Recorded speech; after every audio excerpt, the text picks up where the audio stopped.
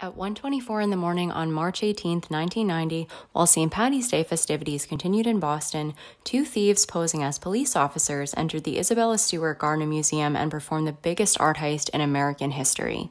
The thieves stole what seemed to be a random assortment of 13 items. They took works like Rembrandt's only known Seascape, as well as Vermeer's The Concert, which was one of the earliest acquired works in Gardner's collection, but left what is probably the single most expensive item in the museum untouched, a work by Renaissance painter Titian. The thieves remained in the museum for a total of 81 minutes and got away with what is estimated to be $500 million worth of artwork. The case remains unsolved, though the FBI did declare in 2015 that the suspects are dead.